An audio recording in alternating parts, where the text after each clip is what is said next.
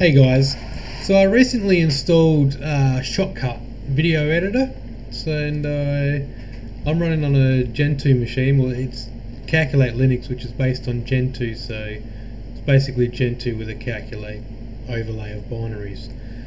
So let's open up ShotCut, and I ran into a little bit of a problem. Now when I try and encode the video, so let's alright,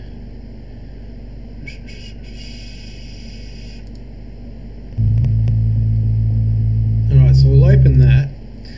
Now I've been watching flat earth videos lately, so anyway, I downloaded a couple as a demonstration for this, but anyway, so let's go through here. We press I to bring it to there, and we'll make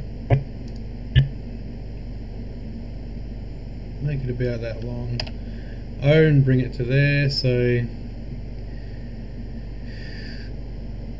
now with ShotCut, when you can encode your video to this size, or you can open up the playlist and add it to the playlist, and then cut a new section and add that to the playlist, and then when you export your video, it'll export your entire playlist into one file. But anyway, we don't want to do that. We're just going to cut this little piece as a demonstration, and let's go to export, and I usually export for YouTube. So where's YouTube? There. So we go to YouTube,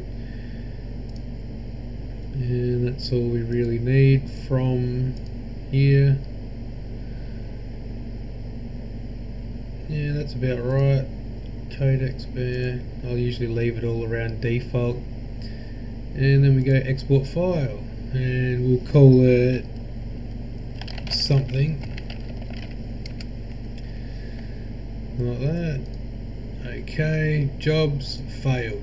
Now when we look at the view log, see here, qmelt doesn't exist. Now I found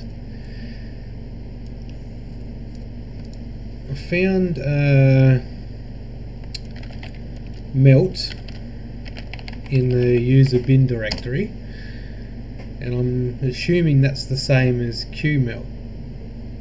So I tried qmelt, and qmelt doesn't exist. So what I did then is I sudo link and symlink user bin melt to user bin qmelt. Yep, no spelling errors, excellent. Alright, so now we'll test it.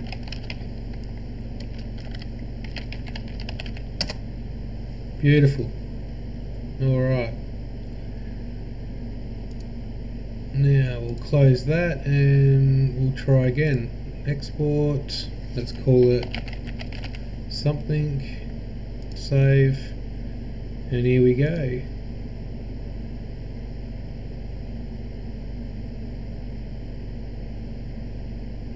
Seems to be going awfully slow for such a short section.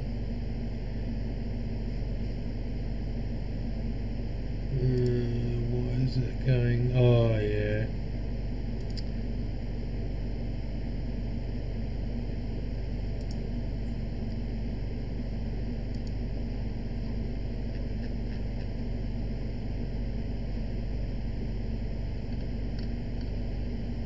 Yeah, it's got to render it down, or render it up from 420p. Anyway.